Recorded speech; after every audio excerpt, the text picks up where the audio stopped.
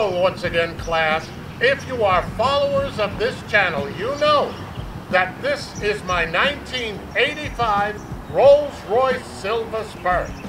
When it first came out of the showroom, it was $108,000 at the time. That was equivalent of being able to buy 2.5 homes. Right now, this car, in today's money, would be approximately $260,000. But you know what I'm going to do? I'm going to go through the features of this car, and then, unlike Doug DeMauro, we are going to give it better than a Doug DeMauro score. We're going to give it a James score.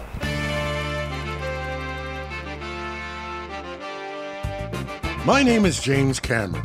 No, not this James Cameron, this James Cameron. I grew up in Coney Island, Brooklyn, New York. I now live in Virginia. But before all of that, I had another passion. I loved Rolls-Royces. Well, a few years ago, I accomplished my dream. I purchased a 1985 Rolls-Royce Silver Spur. And that's where the nightmare began.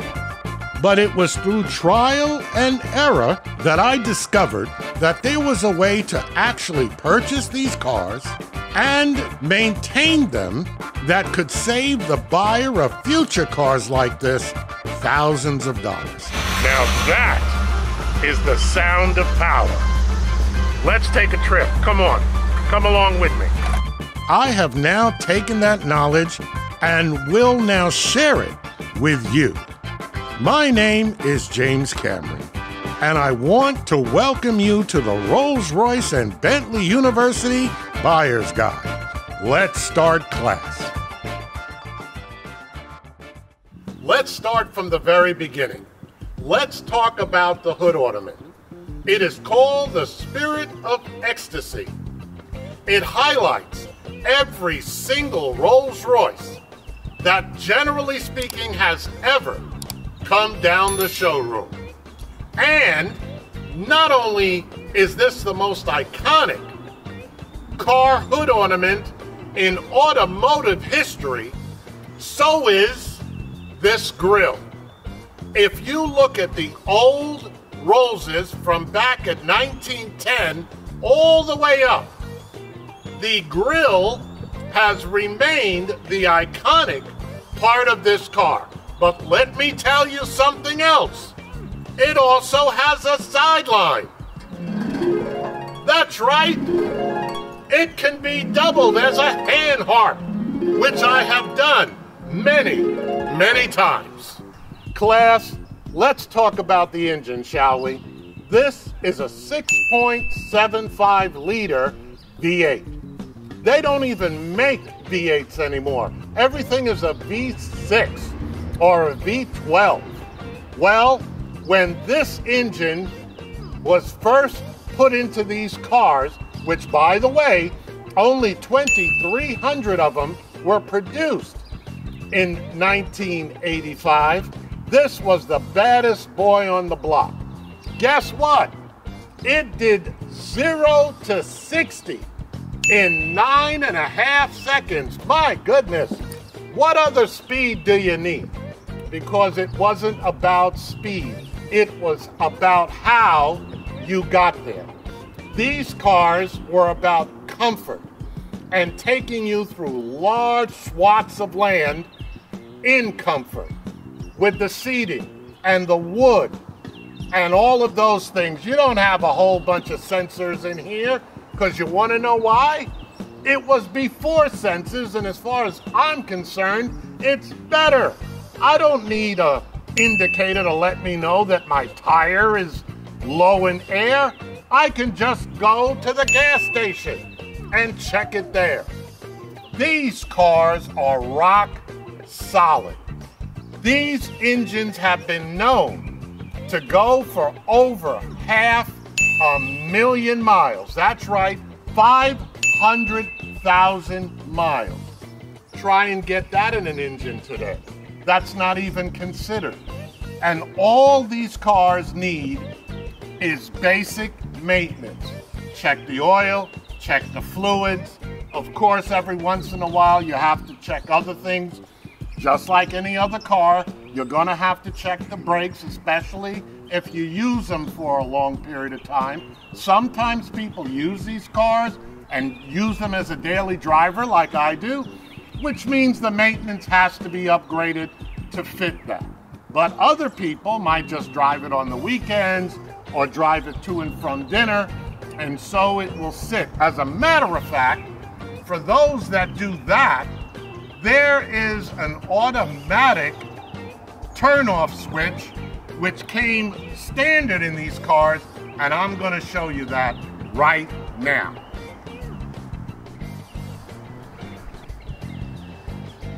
Look at this trunk. Or if you're from England, you would call it a boot. But I'm from Brooklyn. This is at least a 3-body trunk. You could easily get 3 people in here, set up some cable, and you're good to go. So this is the kind of luxury that really doesn't exist today. What type of car? Tell me a Mercedes. Tell me BMW. Tell me anything that has a trunk or a boot, if you prefer, that would be large enough to fit 3 bodies like this. I don't think so. As far back as I can remember, I always wanted to be a gangster.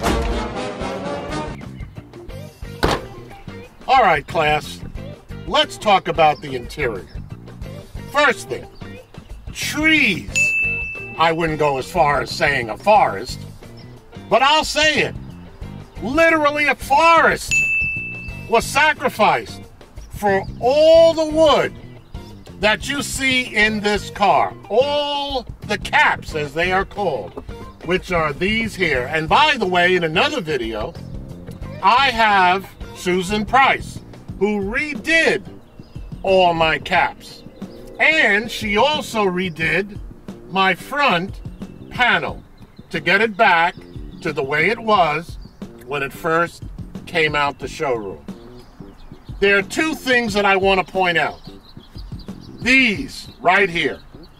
These, of course, are your vents, top and bottom ventilation systems. And by the way, Rolls-Royce also, to this day, has a top and a bottom ventilation system. Now, let me talk to you about Rolls-Royce. I don't pop the bonnet to check the oil. No, I turn it to the on switch, and there is a button right here. It's not even marked, because if you own a Rolls-Royce, you're supposed to know that it's there. And you just press it, and what would be your gas indicator now goes totally across to let you know that you have complete oil in your system. You don't sully your hands. No, not if you have a Rolls-Royce. And look at the carpeting. Look at the Baker light. It's very thin. You don't get these type of features with modern cars. Absolutely not. And Rolls-Royce also has their own language. Rolls-Royces never, ever, ever break down. They fail to proceed. Besides that they never break down, they just fail to proceed. There's also other things about Rolls-Royces that are unique to Rolls-Royces. For example, every single Rolls-Royce has its own name. So, for example, your Shadow.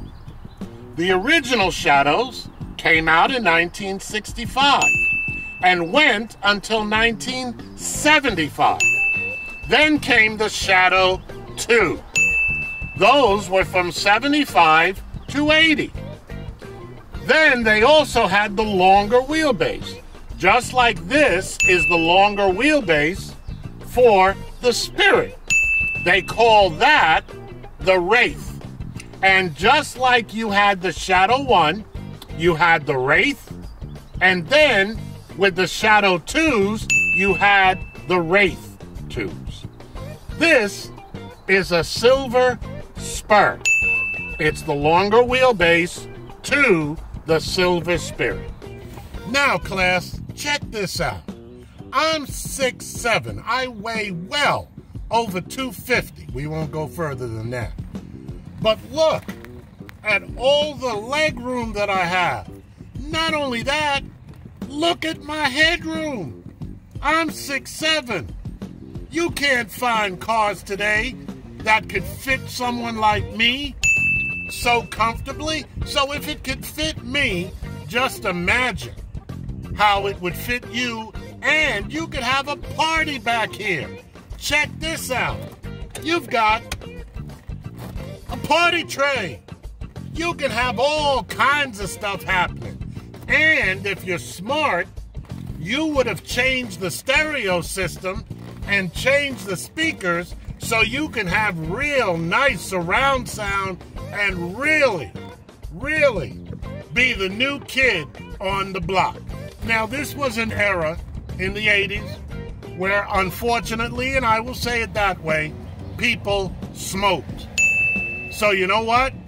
There are ashtrays all around the car, even on the passenger side, and a separate, and by the way, they don't call it cigarette lighters, because if you're in a Rolls-Royce, you're not going to smoke a cigarette.